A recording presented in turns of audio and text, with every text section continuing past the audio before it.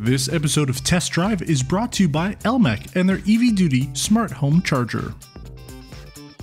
Welcome back, everyone. Today we have another episode of PRNPOV, and I'm sitting inside a 2024 Volvo XC40 Recharge single motor. Now, Volvo hasn't done a rear-wheel drive car in decades, but now they are back with electric version of that, and this configuration is in the C40 as well as the XC40 right here. Now, this Volvo starts at around 63,000 Canadian dollars with its core model. That trim doesn't really come with a whole lot, but if you option an extra $1,500, you get a climate package which includes heated steering wheel, rear heated seats, as well as a heat pump. Moving on to the mid trim, which is the Plus model. In that model, you get a panoramic sunroof, parking sensors, 360 camera, and a bit of an interior change in terms of the texture and the materials.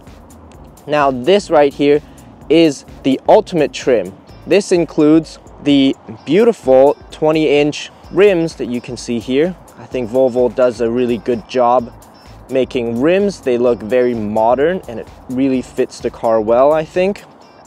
As well as adaptive cruise control and lane centering.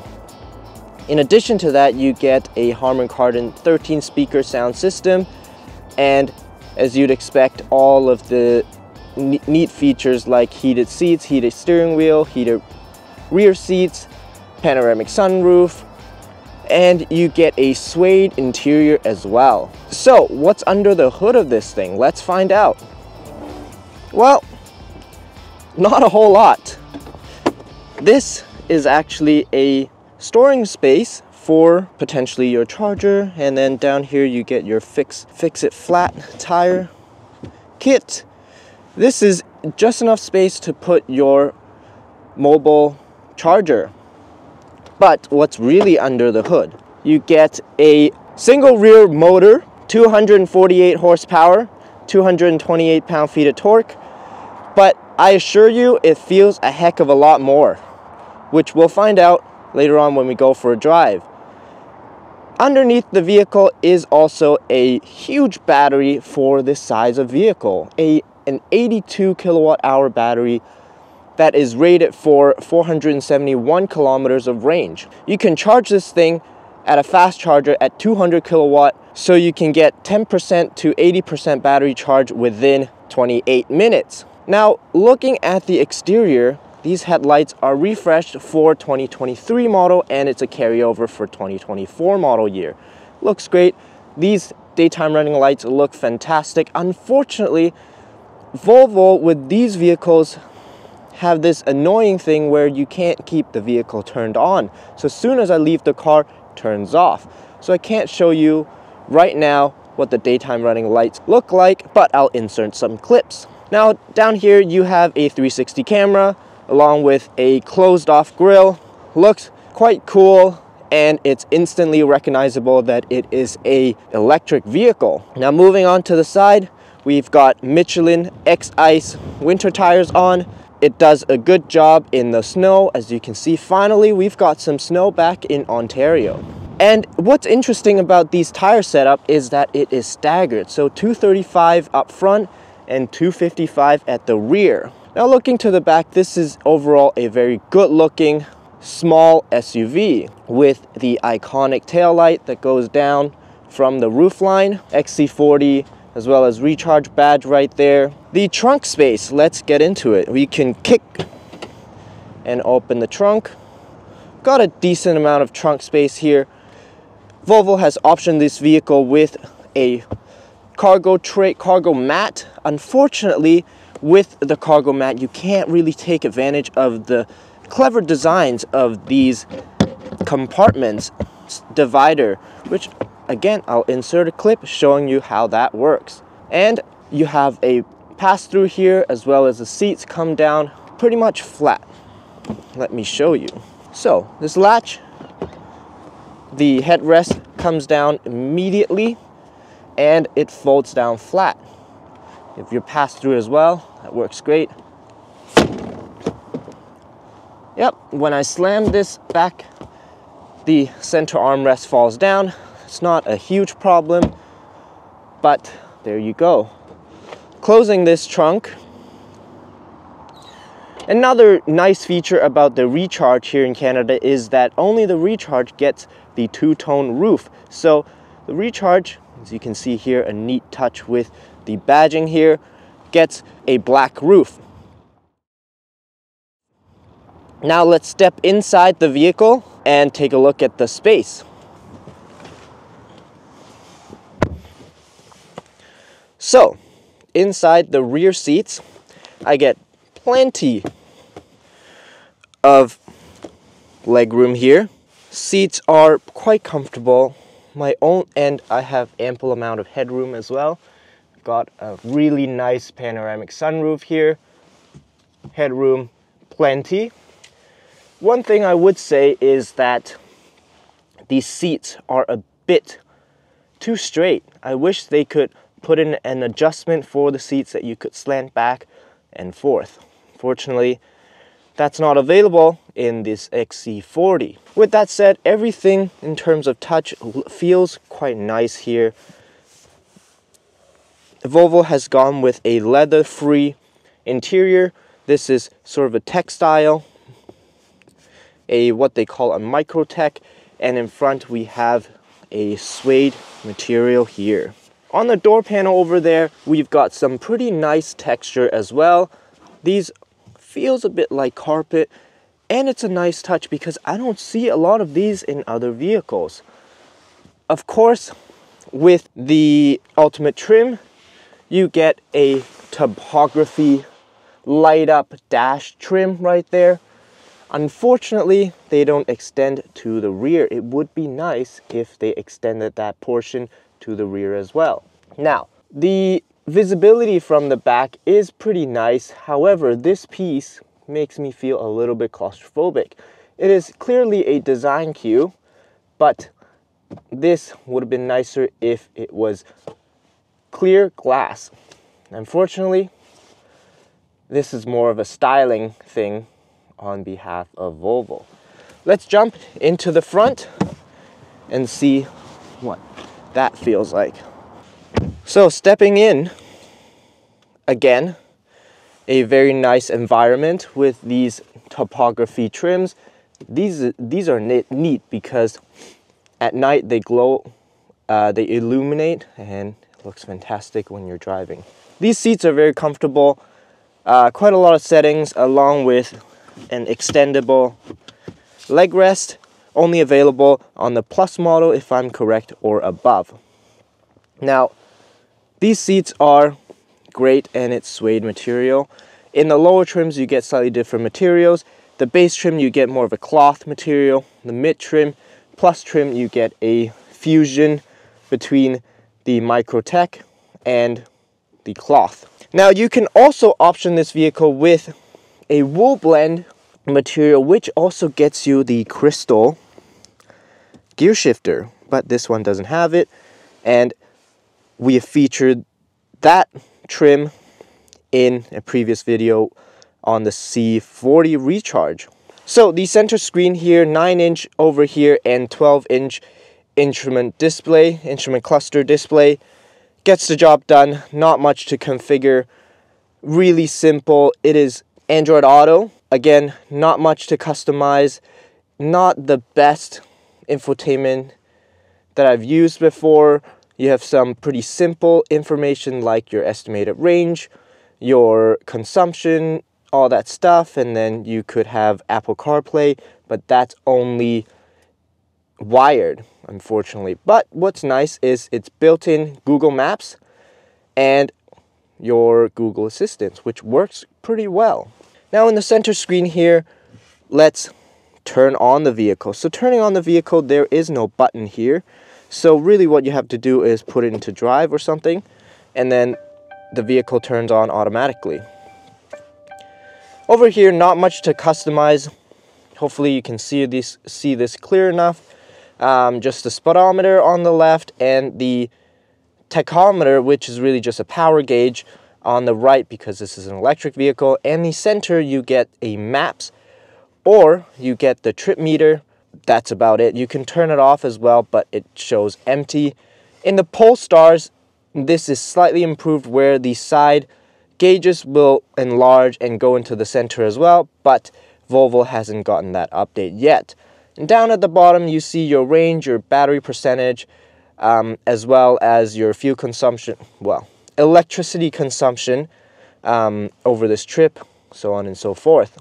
Going over some of the other buttons and stuff, you get memory seats in this vehicle, your Harman Kardon sound system, which sounds fantastic. You get blind spot control or monitor as well. That portion of the mirror lights up. And you also get some pretty nice knobs for your volume control as well as your climate control and stuff like that. But most of the time you'd have to go into touchscreen and change some of these items, which is not the most intuitive. However, Google Assistant is here to help you do that stuff, and it works most of the time, which is great. Heated steering wheel is of course nice. The heated steering wheel goes all the way to 3 levels, and it gets quite hot when it's on level 3 after a couple of minutes, so that's great. You also get a wireless charger here. I would prefer this to be off to the side or something so it doesn't take up the entire space. You get a nice little, I would say, ashtray type situation here. And then also a little trash bin down here that you could take out or install. That's a neat touch. Not a lot of vehicles have this little trash tray here. So good for Volvo to have that for us. Taking a look around the vehicle, let's go for a drive. Putting it into drive, we technically already did. This vehicle has 1 pedal drive, but it's only one option, so you can't, it's on or off. And there's another option that's called auto, but it feels really weird. It's not very predictable when it turns on and when it turns off. So my recommendation is to keep it on or off. I would say that the 1 pedal drive is a little bit on the aggressive side. I take off my foot and it brakes quite aggressively. I wish they just made a couple of levels that I can just choose from. Other than that, the vehicle is of course extremely silent. The vehicle has 248 horsepower, I believe, but it feels a heck of a lot more than that.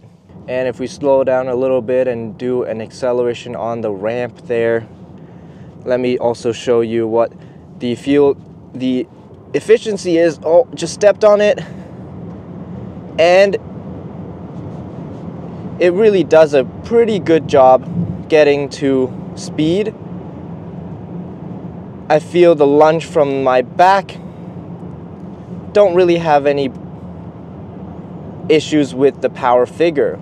Now, of course, you can spend $2,500 to $3,000 more depending on the trim to get a twin motor version that gets you 400 horsepower. That has also been updated for 2024 with a more rear biased motor setup. So a 250 horsepower motor in the back and a 150 horsepower motor in the front. So feels a little bit more engaging to drive, and this does too, which I'll get to more when we arrive to our Twisty road section.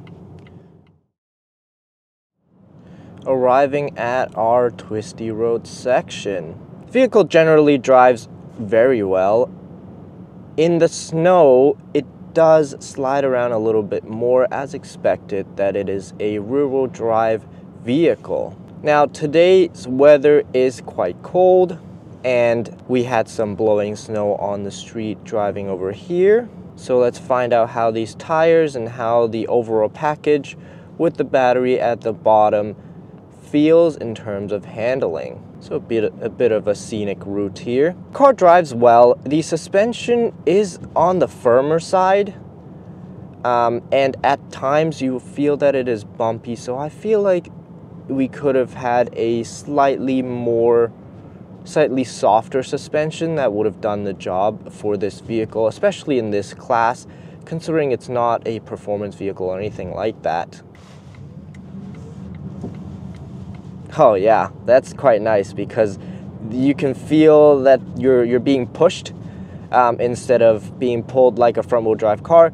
It's not going to let you slide off or anything like that. It adds to the driving experience for sure. So there are no drive modes to speak of, and something that I hate about this vehicle is the fact that if you want to change any of the driving things, you would have to go into the settings with this notoriously difficult to use system and scroll down and select your options like your one pedal drive. I wish they would just have this settings somewhere easy, or even like a button or something like that on the steering wheel.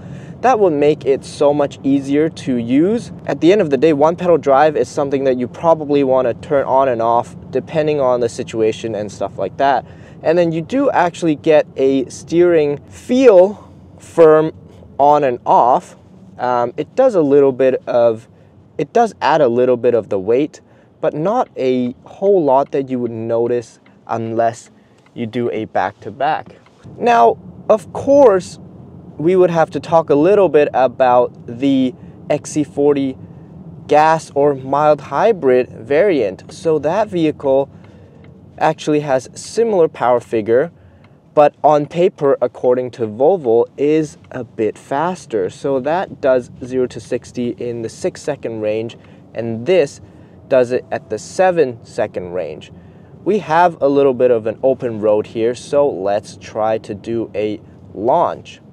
Now, this vehicle, for some reason, does benefit from a brake boost, which is weird because if we do a brake boost here, it does feel like it's accelerating a little bit more, which is quite fun, but you do feel the most of the torque when you're around the 20-kilometer range up until around 70, anything or 70, 80, or even 90, anything on highway speed when you're accelerating at speed already does feel like it lacks a little bit of the thrust. But that, of course, is due to the fact that the motor only has around 250 horsepower.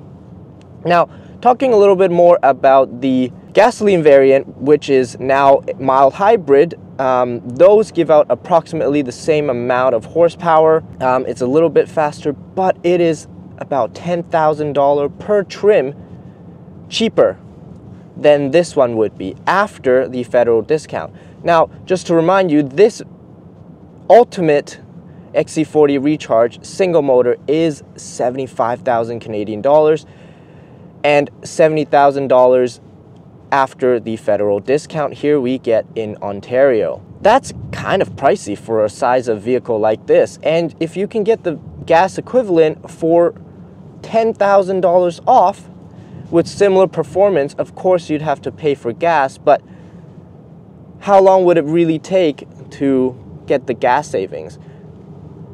In a turn like this, again, quite fun. It handles quite well. Also, turn in are sharp enough. By no means Volvo is a performance vehicle company, or this is by no means a performance vehicle, but it still does the job quite well. I think the weight of the vehicle is down low because the battery pack is down there, so the center of gravity is low, and in turn the handling feels quite well doing those kind of turns. And the rear wheel drive also helps because I didn't feel any understeer over there. It feels quite balanced, and I'm quite impressed by the driving dynamics of this vehicle. Again, the suspension could be tuned a little bit better. I think going over bumps, it's a little bit stiff, but at the same time, the suspension, the springs aren't hard enough to the point where when I turn, there's no body roll. So I think a bit of a better tuning would help the vehicle overall. Now, going to a little bit of a countryside road here, let's talk a little bit about the efficiency. So I am getting about between 23 to 25 on the highway kilowatts per 100 kilometers, and in the city I'm getting well below that, around 15 or so if I'm just cruising along on the road here.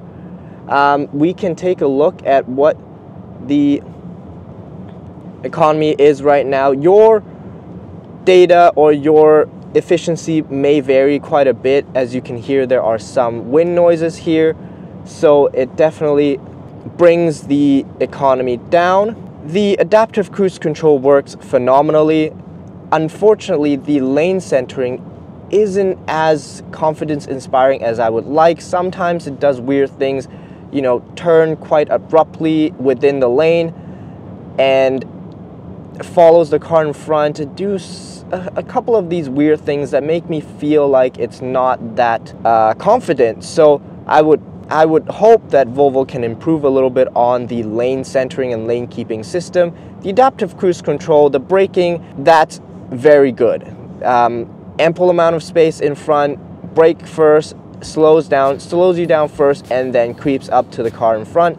So that's great work from Volvo. Overall, this vehicle is on the expensive side. I'm not sure if I would spend the extra 10 grand after all of the discounts to purchase a similar vehicle that's electric. Of course, you get the benefit of charging it, but at the same time, you're also increasing your chance of being stranded in the cold weather, like in Canada. Your range is a concern sometimes. Realistically, I'm getting around 350-ish kilometers in the winter here in Canada. So I feel like I would just save that $10,000 and get a gas version.